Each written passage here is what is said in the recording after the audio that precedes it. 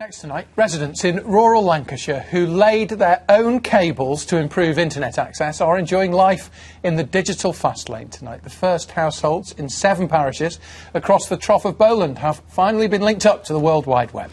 The project is attracting so much interest from remote areas across the UK, as national figures show over 5 million people still have no access to basic broadband. Peter Marshall reports.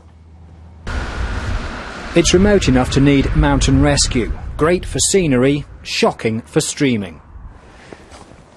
Eileen Wallbank helps run a dairy farm in the Trough of Bowland. When she's not looking after the herd, she's trying to do farm administration on a dial-up connection. Quite often I spend a couple of hours sat in front of the computer and just waiting for it to get onto the next page. I'll just get to the point where I've practically got there and then it'll crash. Soon she'll have a connection just like Bruce Alexander down the road in Quarmer. There we are, no buffering at all.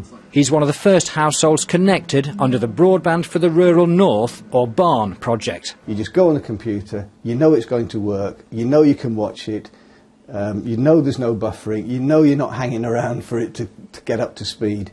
It's just a pleasure to use. It's all down to a big box of technical tricks, 40 miles of trench work and cabling, and community cooperation. Throughout the year, volunteers have been learning how to connect their own homes to newly laid cabling, locals funding and developing a service in an area that commercial companies run shy of. So far, 14 homes have been linked up to the 1 gigabit per second service. Eventually, the first phase of this project will serve up to 2,000 homes, and it's attracting attention from far and wide.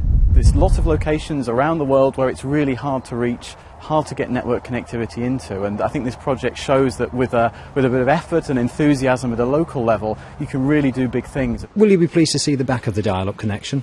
Oh, definitely, yes. Be a huge relief. Peter Marshall, BBC North West Tonight, Abbeystead.